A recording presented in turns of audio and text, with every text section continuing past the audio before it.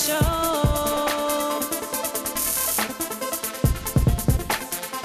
This is the Eric Lloyd Show. This is the Eric Lloyd Show. This is the Eric Lloyd Show. This is the Eric Lloyd Show. This is the Eric Lloyd Show. Listen, first of all, this is the Eric Lloyd Show. Yes, sir. I mean, listen, you don't get no better than the Eric Lloyd Show on the Now Television Network. And listen, first of all, you're doing an amazing job for the Now Network. You are taking us to higher heights. And so, first of all, I just want to tell you that for the amazing work that you're doing for the Now Network, your integrity, your number one, your love for Jesus Christ, your integrity, and your willingness just to jump in and be on team and to create avenues where there hasn't been one from the ground level. So for that, I thank you. This is the Eric Lloyd Show. This is the Eric Lloyd Show. This is the Eric Lloyd Show. Thank you for tuning in to the Eric Lloyd Show. I'm your host, Bishop Eric Lloyd, and this is the day the Lord has made. In it, we're going to rejoice and be glad therein. Certainly, I want to take this opportunity to thank Dr. Mark Burns and Lady T for giving me this airtime. I also want to thank the Now Television Network. God is doing something new in this season, and I'm grateful to be a part of what the Lord is doing.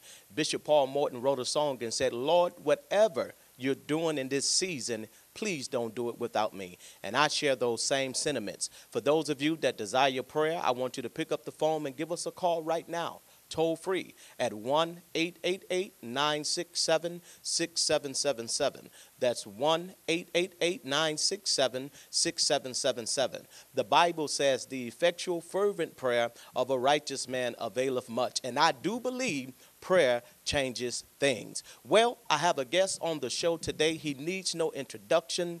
He's a pioneer in the Christian broadcasting, I want to say ministry or perhaps industry. He's an author, a pastor, one of the founding fathers of the Full Gospel Baptist Church Fellowship, my media mentor, my friend and my brother, the Bishop Greg Davis. Bless you, sir. Bishop, it's good to be here, man, on the Eric Lloyd Show. Yes, sir.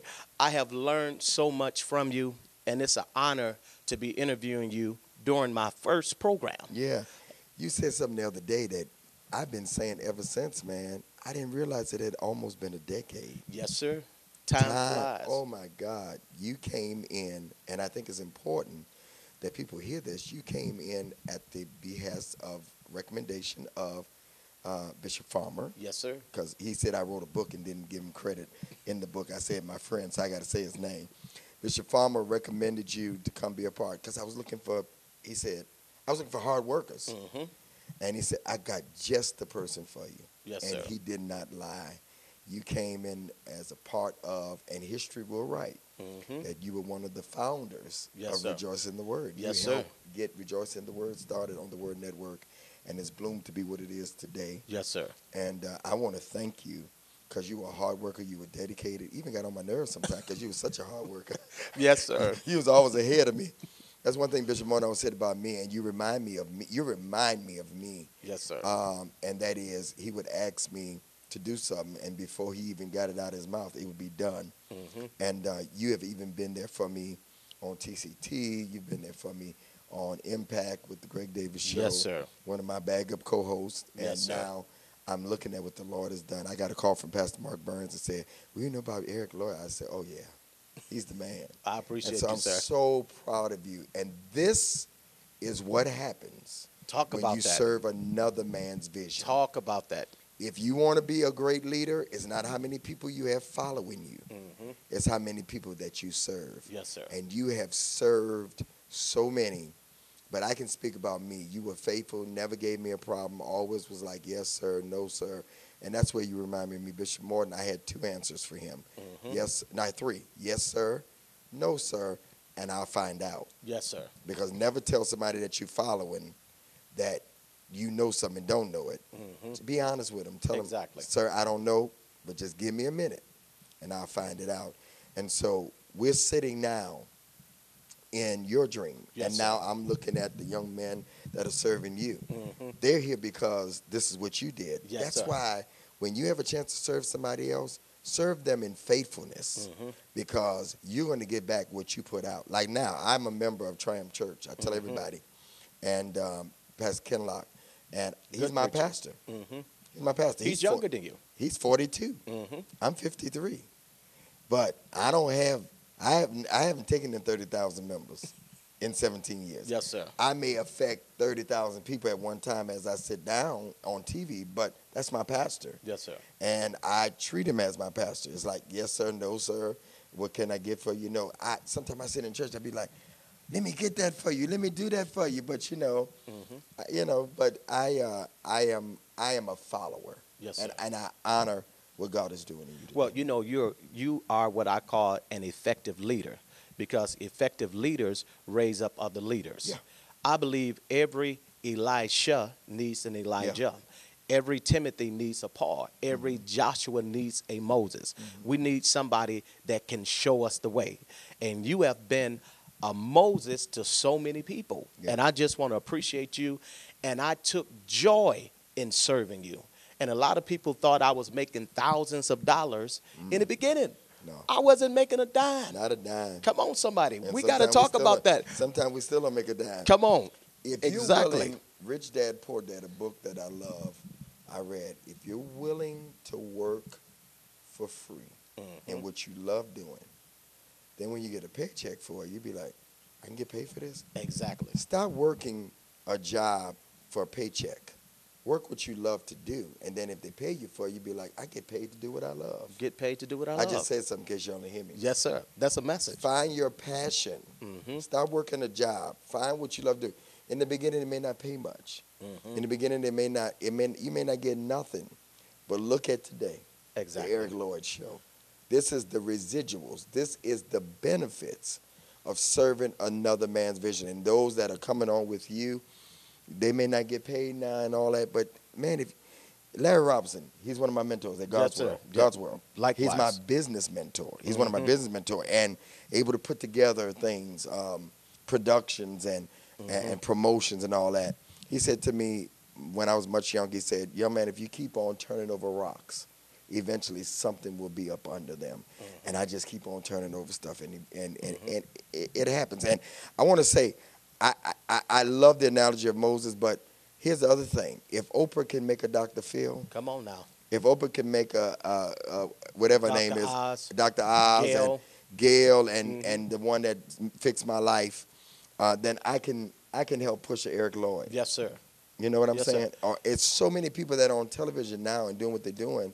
And Prophet McKinstry said this to me yesterday. He said, I think for your 30th anniversary, next year I celebrate 30 years of preaching, we should do a live TV show of all of the people that you have had come on your show through the 10 years. Yes, sir. And let them come in and we interview them. And you just sit back and let them pay homage. And I thought that was such a great idea. Oh, yeah. I don't even know the date, but include me. You gonna be one of Yes, the sir. hosts. Yes, sir. You're gonna be one of the hosts. Include me. I will rearrange my schedule to be there. But, you said something about Oprah, because we reproduce after our own kind. And teamwork, I always say, make the dream work. We are better together. Yeah. We complement each other. We should be able to work together regardless of what network we're on. Yeah. Jesus said, if I be lifted up from the earth, I will draw all men unto me. So our primary focus need to be lifting up Jesus Christ and winning souls, because if no souls are being won, then nothing is being done. That's good. There is TBN. Yes, sir. There is Daystar. There's TCT. There's Word Network. There's Impact Network. There's now the Now Network. There's the God Network. There is the Jimmy Swagger Network. There is the Catholic Network. That's true. There's the Inspirational Network, and then there is local networks like in Atlanta, Atlanta Live. We're all I've been on every last one of them networks except for the Catholic. Hey, y'all, give me a shout out, Catholic Network. Yes, sir. They got a lot of money. Yes, sir. You'd go, wouldn't you? Yes, sir. It's interviewing Yes, the fathers. sir. I found out there are some Pentecostal Catholics. Yeah. I was preaching in Ohio, Yeah. and one of the priests came, and he said, Bishop, I'm a Pentecostal Catholic. Everybody. He said in the last days. We Come on now. I will pour out my spirit upon all flesh. Yeah, your sons and daughters shall prophesy. Yes, sir. But I've been on all of, and here's the thing. There's one thing that we have in common, and it's not the dollar, like NBC, CBS, and ABC, and that is Jesus Christ. That's true. We preach Jesus, every network. So there should not be any schisms among any of the networks. That's true. I host on TCT. My show is on the Now Network. Yes, sir. I have my own show on Impact and working on some other things. Exactly. We're all in this thing together. Us. Yes, if sir. Ryan Seacrest, now that's my... Not Steve Harvey. Not Steve Harvey. Ryan Seacrest, who American Idol, and he has his own radio show. He comes on in, I don't know if you know this, Ryan Seacrest comes on in Los Angeles, California, but he also comes on the major station in New York City. Wow. 2 of the #1 markets in the country, in the world. If he can do that, that's what I'm watching. Yes, sir. Because the children of darkness are wiser than the children of light. You preaching, Doc. Yes, sir. And you know why they are? Because they stay up all night long trying to figure out how they can make the next Jordans for you to buy for your children. And they learned how to perfect their craft. Exactly. We have to perfect our craft. I have studied you. I listened to you. You know, when I first started the Eric Lloyd Show, I was taping and I didn't want to mention my name. And what did you say? I said, man, every time you open up that mic, you're watching the Eric Lloyd Show. Yes, sir. Right here on the Now Network. You have to, because here's what you don't understand. Let me give y'all a lesson that want to do TV. When somebody, every minute, somebody new is tuning in. So they sitting there saying, what is this I'm watching? This is a new program. What am I watching? Who is this? Who's this people? I don't know them. So every now and then you say, by the way, if you just tuned in, you're watching the Eric Lloyd Show. My guest right now is Bishop Greg Davis. By the way, I'm Greg Davis, and I'm on the Eric Lloyd Show. That's how you do it. He's a professional. Now, you brought 2 books with you today. I did. And we're going to talk about them in our next segment.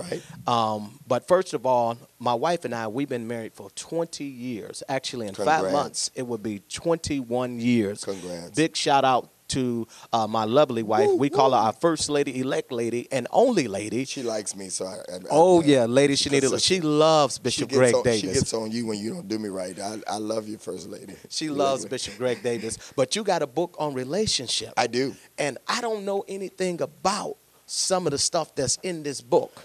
Unfortunately, I cannot say like you that I was married 20 years to a wonderful person. We're good friends, Pastor Kim Davis. But I wrote down in 140 characters tweets and put them in a book. It's like 790 something of them in one book, and it's called When the Right One Comes. Wow, that's powerful. This is Bishop Eric Lloyd. You're watching the Eric Lloyd Show. My special guest today, the anointed Bishop Greg Davis. Stay tuned. This is the Eric Lloyd Show.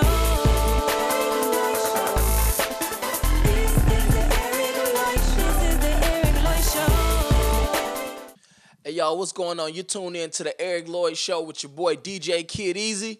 And I'm your main man, Brother Dre, man. Holla at me. What's going on? This is a segment of the show where we talk about the Christian hip-hop community and what's going on. So my main man, Brother Dre over here, he got an album that's about to drop. I'm about to let him tell y'all about it. Well, look, this is the album right here, Kid Easy. Okay. It's called The Collision. It's with my dude, Edify. And both of us is just going ham on tracks. And we tag team together to be a bigger threat against the enemy. And I was staying flat-footed till I take a bullet. I cross around they neck.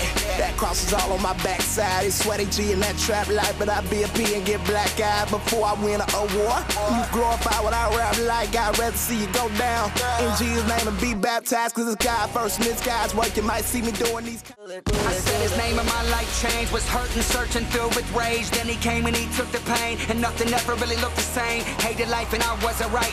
Made up lies to remain disguised. Didn't recognize that I lived deprived and that sometimes Let's talk a little bit about your social media, man. Let's get all that information out there, man, so people can follow you, you know, keep up with you and your music, you know, your tour dates and everything. Oh, of course. They got to keep up with it. Facebook is, I got 4 Facebook pages. It's Brother Dre, that's my artist page. And then you can also find me under Andre David. You can find me under Andre Mooney. And then you can find me under Brother Dre. And so then Twitter Twitter, I'm under Brother Dre Official. It's hard to keep up with all these names. Yeah. And then on Instagram, I'm on Brother Dre 777. And so just get with me. Look me up on YouTube as well. Okay. Well, listen, this is your boy DJ Kid Easy. You can find me on all the social media with DJ Kid Easy. And this is your main man, Brother Dre. Yes, and sir. We happy, man, to just talk about the Christian community in this segment. But until next time, we out. Peace. This is the Eric Lloyd Show.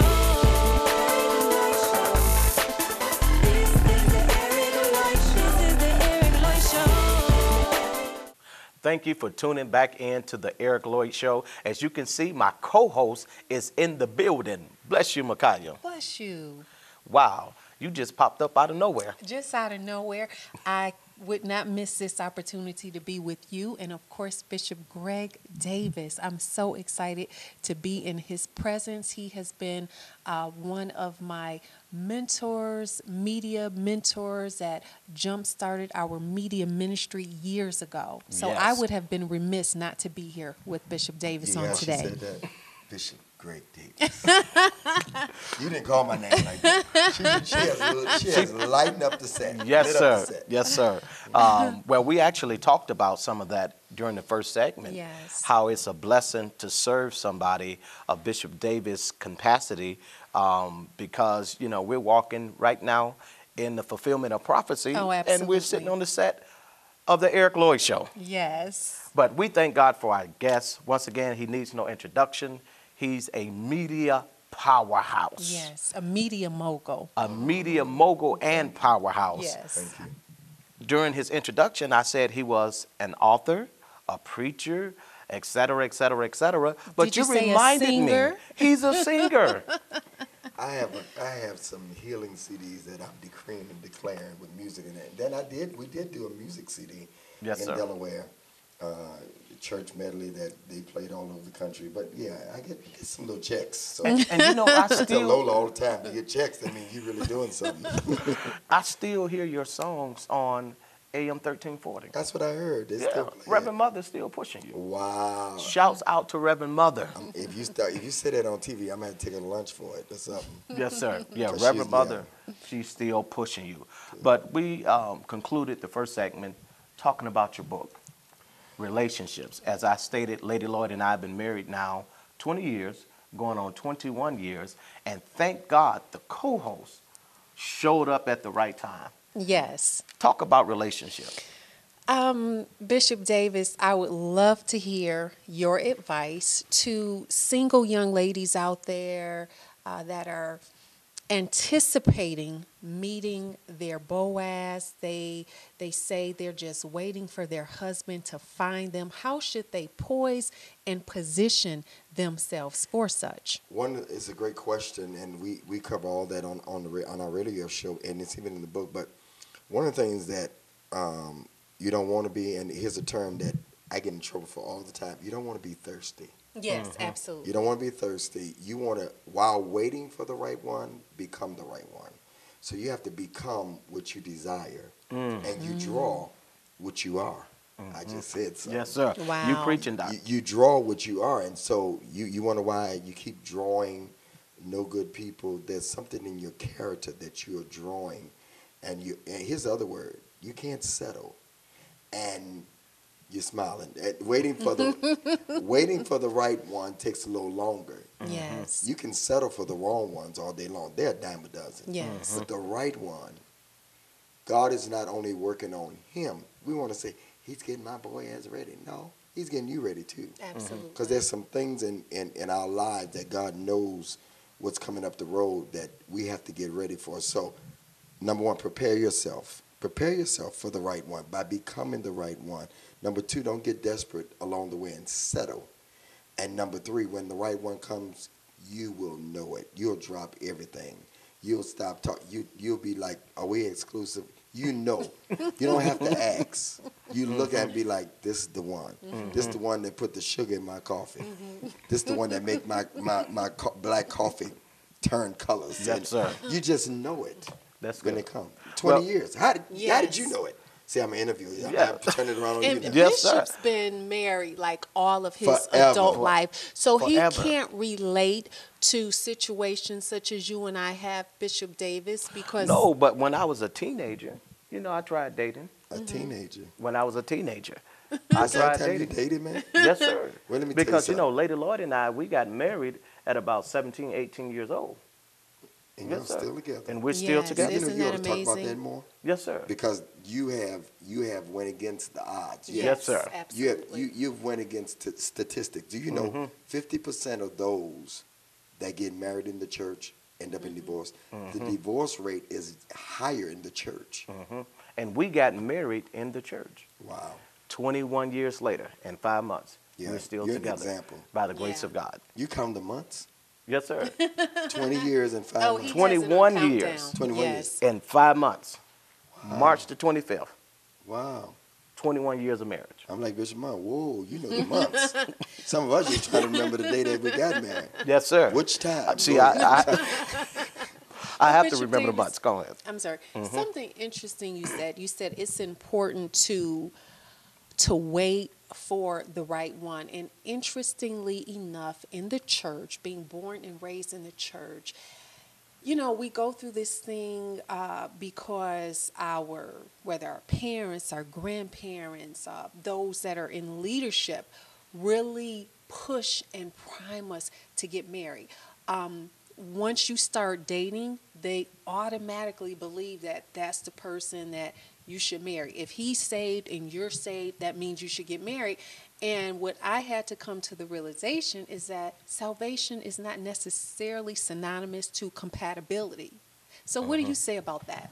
I say that it was a lot of foolishness because Yes. a lot of those people that they put together were not happy. Absolutely. They were not happy. They cheated. They tiptoed and all that. And I say it's a lot of foolishness, and you should not walk into that just because somebody's saved. Don't make them a good person. That's right.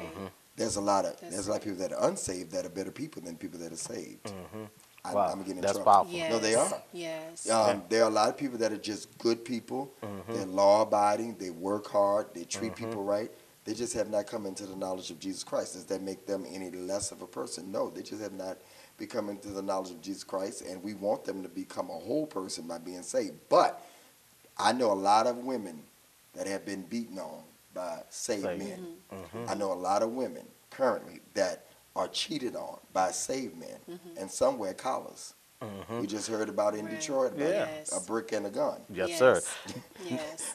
Now, that's going to prompt people to ask the question, are you saying it's okay for a saved person to marry a sinner? I'm not going to tote that line today. But Because we were taught that you're unequally we yoked. just did this. We just talked about this on my radio show a whole hour and a half. And we can't, a young lady called in. Let me answer it like this. She's married to a Muslim. She's been married to a Muslim for almost 10 years. He doesn't beat her. He doesn't talk to her bad. He respects her. He's even slowed down on going to the mosque. He doesn't make her wear the traditional garb that they wear. She said he's been the best man that she's ever had in her life. A Muslim. She goes to church. He don't try to stop her going to church. He start asking other questions. We forget about one scripture. It is the wife that sanctifies the man. If the woman don't beat the man and say, you're a Muslim, you need to go to church, get saved. You win them by love, by not browbeating them to go to church. And then eventually they want to find out about your God. So that's how I'm going to answer that. In her case, she picked a good one. He's a good man. I predicted to her, I didn't say prophesy, that he'll end up getting saved. She'll sanctify him just by her being sweet to him. I said, do you ever ask him to go to church? She said, no. She said, I don't talk about it, but he don't stop me from going. And so she can win him. So I think that my answer would be just what I just said. So it sounds like, in essence, you're saying it's more effective to let our lights shine. That at the end of the day, beating someone up is not the way to get them to go. Yes. That's true. I lost weight on my own. Nobody beat me up. My Pastor Kim used to tell me, you need to lose some weight. You need to lose some weight. People Bishop Love used to take my food and spit on it and throw it away. You don't need no fried food. But until I made up in my own mind That was the key, to make up in my own mind. So I think that in everything, until you make up in your own mind or whatever it is, then it ain't gonna work. Yeah, now, we don't want any saved, sanctified, Holy Ghost-filled women going out in the world and getting somebody. Even though there's Let only me put one that man. disclaimer out there. Even though there's only one man to every 100 women that go to church, don't do that. Hey, don't do that. Exactly. That is not what the bishop is saying. That's not what Eric Lloyd Show is saying. Exactly. We want to clarify that. Don't speak for me. I don't know what I'm saying. I don't know what I'm just teasing. Yes, sir. No, However, right. Yes, sir. No, try to find a man in church. I'll be honest with you, we don't want to talk about this kind of stuff, but it's hard on women to find a good man. I went to an event at a church the other week, and it was like one man to every 5 women there, or maybe 10 in some cases. And I'm like, why can't we? And it was a singles ministry. Why can't you get? And there was a lot of men in this church. They just won't come. Wow, that's crazy. Now, we got like 2 minutes left. No. Time flies when you have fun. Oh, my We got 2 minutes We left. was just getting into the meetup. 12 minutes. 2 minutes left in this segment. Actually, in the entire show. Bishop, take about 30 seconds. Speak to the people through this camera. Whatever the Lord, this camera right here. Which one? Oh, this one. This one. Oh, this one, okay. No, Whatever the Lord has laid on your heart. You're looking at 2 people, Micaiah and Bishop Lloyd, who have served, and now they don't have next. They have now. Yes, sir. Now Network. They have now. We always say, I got next. No, they have now. This is their season because they have sowed in tears. Now they're about to reap in joy.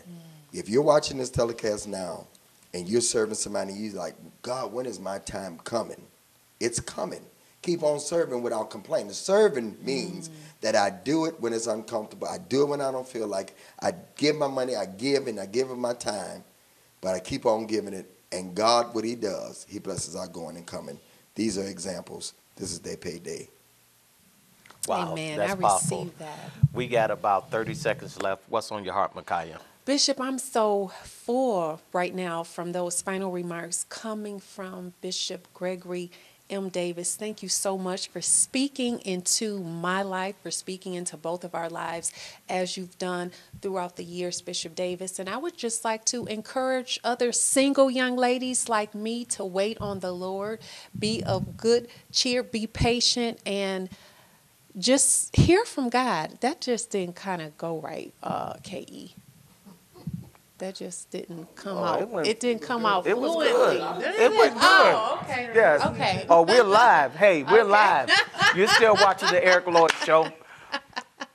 Remember, no weapon that's formed against you will be able to prosper. Every tongue that rises against you in judgment, you will condemn. For this is your inheritance as the servant of the Lord, and your righteousness is of God. We thank God for our guest, the Honorable Bishop Gregory M. Davis. Thank God for my co-host. You're watching the Eric Lloyd Show. Until next time, shalom. This is the Eric Lloyd Show.